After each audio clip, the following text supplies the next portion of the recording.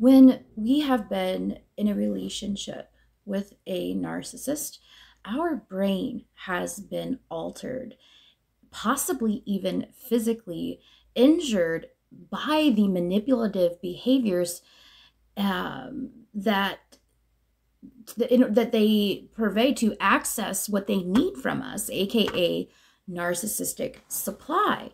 They throw salt on our wounds that are already in us with their despicable behaviors, and they leave us feeling like we have lost our mind. We feel exhausted and depleted and like an empty shell. And they have us in a constant state of fight or flight, this constant stress response from the day that you met your narcissist. And this ultimately messes with the brain.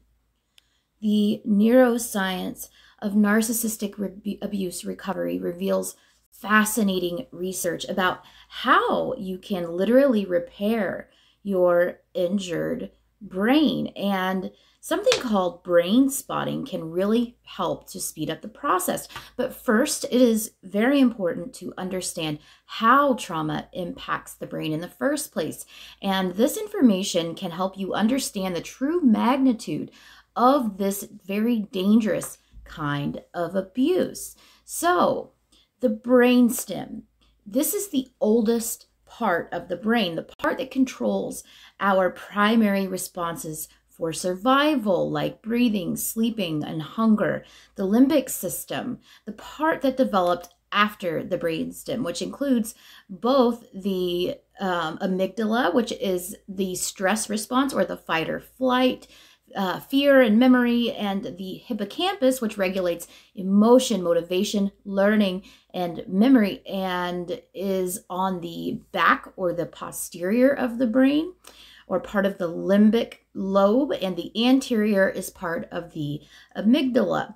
The prefrontal cortex, the newest part of the brain associated with executive functioning, i.e. planning, decision-making, short-term memory, emotions, thoughts, and behaviors. We rely on the oldest part of our brain for survival. For example, as babies, we are born with a fully developed brainstem, and our primal need to eat and sleep and cry is innate.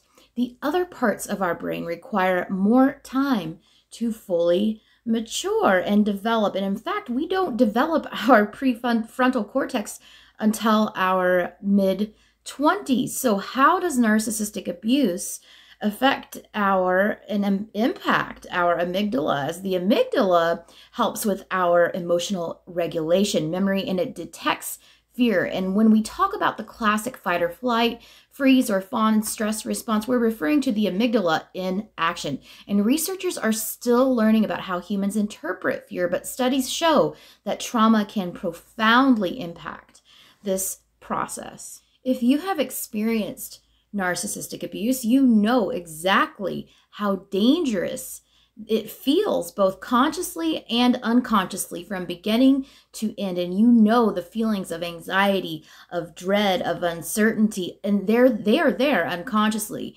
And when that feeling, your stomach dropping when your partner walks in the door, and you also recognize the painful feelings of hopelessness and helplessness, and you feel your body that is like it's strangely trying to warn you or run away or become ready to fight or freeze in place or fawn, i.e. revert to people pleasing to diffuse conflict and reestablish a sense of safety. So when we are constantly subject to toxic behaviors from our partner, we are in a constant state of fight or flight, freeze or fawn. And this is over time because we've become so attuned to danger and the threat to our basic human survival. This often continues on after the relationship has ended. And when we are constantly subject to toxic behaviors from our partner or ex-partner, we are in like I said, a constant state of fight or flight.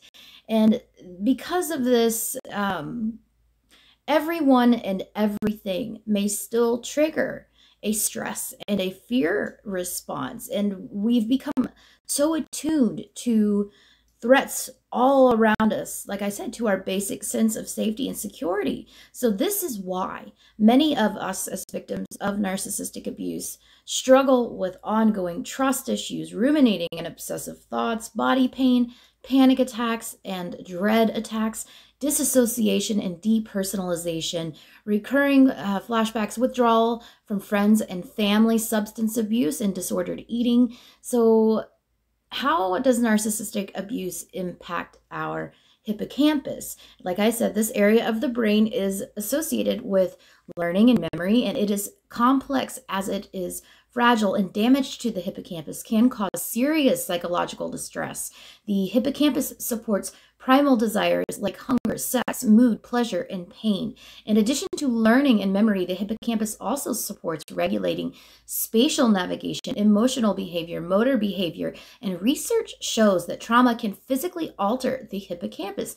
Those with complex PTSD have a reduction in the size of their hippocampus, and this can impact memory and recall. Hence, you may be unable to remember certain events that happened in your past. And while this may sound preferable to some, it isn't, because the body stores the trauma in time orientation, i.e. the time it happened, and you may still experience the trauma through symptoms like anxiety as you're remembering it, and chest pain, and like a sick feeling in your stomach, panic attacks, obsessive thoughts, nightmares, or a constant feeling of something about you is off. And some of us do experience a continuous ruminating thoughts about the relationship or the toxic person. This is the brain trying to figure everything out, put all of the pieces together, because we as humans, we recognize patterns even when they aren't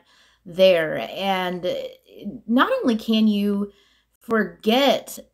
not forget what happened, but your mind seems to obsess over every single detail. It's unpredictable what may trigger us after narcissistic abuse, and our hypervigilance can cause major ongoing distress in our daily lives. The prefrontal cortex. How does narcissistic abuse affect the prefrontal cortex? The prefrontal cortex essentially differentiates humans from other animals. It's the newest and most advanced part of the brain, and it is associated with planning, emotion, prediction, and other executive functions. Basically, the prefrontal cortex helps us think, and the trauma from constant manipulative behaviors of the narcissist makes it very difficult to think clearly. And when they have us in that constant cycle of abuse, love bombing, devaluing, discarding, and also while gaslighting, triangulating us, smearing us, we feel overwhelmed, we feel constant pressure, and we feel we are under attack, and we get distracted easily. We become overly emotional about ordinary events. As a result, our judgment can become impaired. We may feel more vulnerable and hence make impulsive decisions. We may become forgetful and scattered in the process. It can happen slowly. We might notice how much we may not notice how much we've changed until we become conscious of it. So the brain and why we keep going back to the narcissist. And to me, this is the most interesting part. So you logically know that the narcissist is bad news, that they are no good for you, but going full no contact, leaving the relationship or ending a marriage feels utterly impossible. And you are not exactly sure why. Is it the daunting fear of being alone, being single again, breaking up your family, or is there excessive hoovering and confusing behavior wearing you down? Or are you weak-minded? Is it your fault? Could you have done better? Blaming yourself. As it turns out, the answer is not so straightforward. Trauma affects the brain in ways that seemingly work against us. To recognize this impact, we need to understand how the following brain system works. Okay, so there's something known as the HPA system, the hypothalamic pituitary adrenal axis. This modulates the brain and body connection. And when we experience stress from narcissistic abuse, our body releases hormones like adrenaline and cortisol. And this is a normal reaction. But if the HPA system is activated too frequently, it can result in adrenal fatigue and other physical manifestations. So when you're recovering from narcissistic abuse, you may feel extra run down and extra tired, physically sick, experience things like sinus infections, headaches, and body aches, and something known as the LCN system, better known as the attention-related system. These are hormones in the system that are responsible for giving us a sense of foreboding that something bad is about to happen. And after leaving the narcissist, this system may become overstimulated and cause really bad panic and dread attacks and disassociation, depersonalization attacks. We want to feel safe, but we are absolutely terrified of what lies ahead. And we worry about the narcissist sabotaging us, people believing us, the narcissist stalking and seeking revenge on us. So the social stress system, or this is oxytocin, commonly known as the love hormone, as many of us know. And this primarily runs in this system. And we feel oxytocin whenever we connect with another person. And women produce it in high amounts while in labor and breastfeeding. And oxytocin crash may occur during narcissistic abuse recovery. And we find ourselves missing and longing after the narcissist and our perceived love source. So are the withdrawals that people talk about after narcissistic abuse real? And what is cognitive dissonance? The withdrawals, they are absolutely 100% real. The brain can trigger withdrawal symptoms that can feel just as real as any addiction withdrawal. And that's one of the reasons why it's so hard to leave a narcissist. And like a drug addiction recovery, it's common for people to experience a euphoric recall addiction after the relationship. Euphoric recall it refers to feeling flooded by all of the positive and happy parts of the relationship, and the memories can make us question why we ended things in the first place. They can send us right back to the narcissist, who essentially becomes our drug dealer. And we experience, in most cases, cognitive dissonance, which has us believe two opposing thoughts at the same time. For example, we may logically know that the narcissist has despicable behaviors and does terrible things to us, but simultaneously we believe they have good intentions and don't mean to hurt us. And in the end, this cognitive dissonance works against us when we fall back into the relationship with the narcissist. So to resolve these issues, we need to remind ourselves of the nature of the pathology of narcissism, the pathological part of the narcissistic person that protects them from their severe low self-esteem, so low self-worth, and their toxic shame. Believing they don't have a problem, with no intention to change their behavior, not caring about how their actions or beliefs affect you, not wanting to make things better unless it benefits them, keeping you in their game for supply and their harem for supply, not caring about you at all or your feelings. You may need to remind yourself of these 100% absolute truths, maybe writing them down, so when you are feeling emotional and missing the narcissist, you can refer to this list and engage in rational